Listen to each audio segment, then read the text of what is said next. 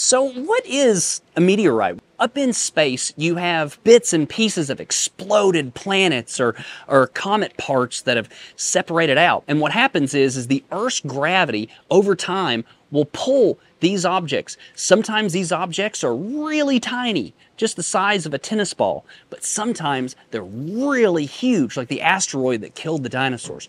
All those, if they make it to the surface of the Earth and crash and are still there, they are considered meteorites.